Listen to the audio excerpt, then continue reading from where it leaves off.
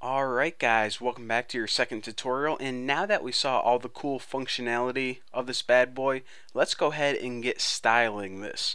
So before I get started, I do want to say thank you to Emily May. That's the girl who actually showed me this. It was on a website called codecanyon.net, and I actually had to mod the crap out of it so it was compatible for my website. But anyways, thank you, and well, let's go ahead and get started.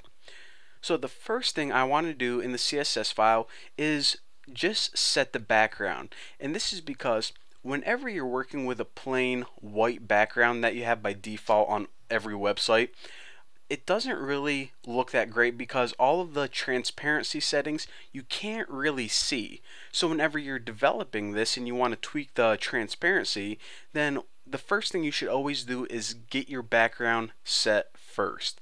So that's what I want to do, and you can actually use any background that you want. But for me, I'm just going to go ahead and put body, and this is how you change the background to an image at least. Background, URL, and in URL, you just go ahead and write any image that you have. Now, I actually have a file already called image wood wallpaper.jpg. Now, I know you guys don't have this image, but actually, if you just go to Google and type in hardwood backgrounds or repeating hardwood or seamless hardwood, then it's going to give you a bunch of good hardwood that you can use for your background. Just don't type in hardwood, because then a bunch of wieners are probably going to pop up, and no one wants to see that. Repeat. Now, that's all you need, and of course, you don't have this file yet. You can use hardwood like I have right here, or any other file. You can even use a solid color if you prefer, but it looks cooler when you have some texture. And this repeat right here, what this means is that you want to repeat this picture horizontal and vertically. Now, I say that because usually whenever you're making a background for the website, you don't have, a 2000 by, 1920 by 1200 picture. Usually you just have a 200 by 200 square, and it gets tiled. So this repeat keyword means that it gets repeated vertical and horizontally. So after we have the background, let's just go ahead and style the footer. Now what this is going to be is basically the overall footer, basically the entire thing all inclusive. So the first thing we want to do this is we want to make sure that it sticks to the bottom of the web page. So just like a toolbar, this footer right here is going to stick to the bottom, obviously. So how do we do that? Well, the position of this has to be fixed. Now what fixed means is that fixed positioning is necessary whenever you want it to stick to the bottom. That's all you need to remember. So right now we told our browser that this toolbar is fixed, but we didn't say where in the browser it's fixed. So now let's go ahead and do that. Bottom 0 pixels, which basically means stick it to the bottom. There is no separation between the bottom of the browser and the footer. Margin 0. Padding 0.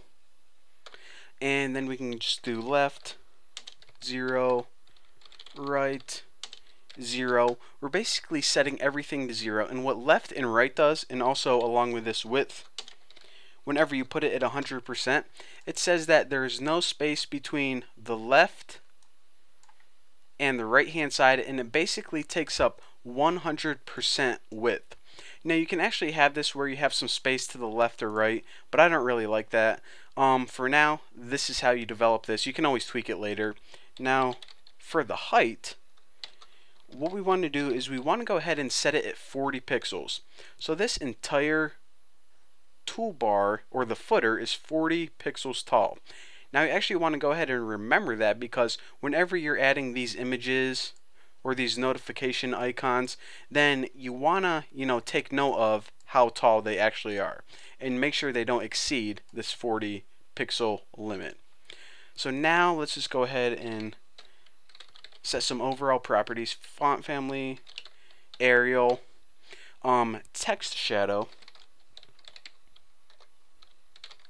Now what text shadow is basically exactly what you think. It's the shadow of the text. Now, usually I don't like text shadow whenever I'm developing a web page, but for this, it's actually, I don't want to say necessary, because you can develop it any way you want, but it makes it a lot easier to read, especially when you have a lighter background. You don't want white text on a light background without a shadow.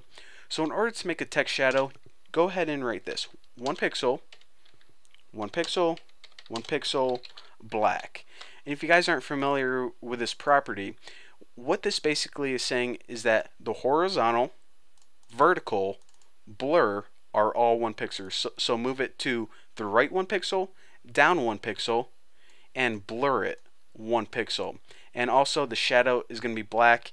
If you have like a yellow shadow, it looks kind of like a glow. Fun little tip. Now, let me just go ahead and tighten this bad boy up.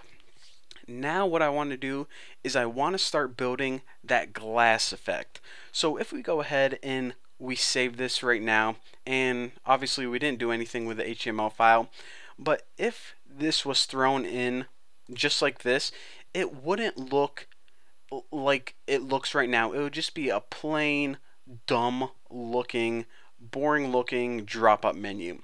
In order to add this cool transparent and glass effect, what we need to do is we need to tap in the resources of CSS3, and we need to tap into transparent colors, and also I'm going to show you guys how to use multiple shadows to give you guys this gleaming glass awesome transparent look. And that's what I'm going to be doing in the next tutorial, so I'll see you then.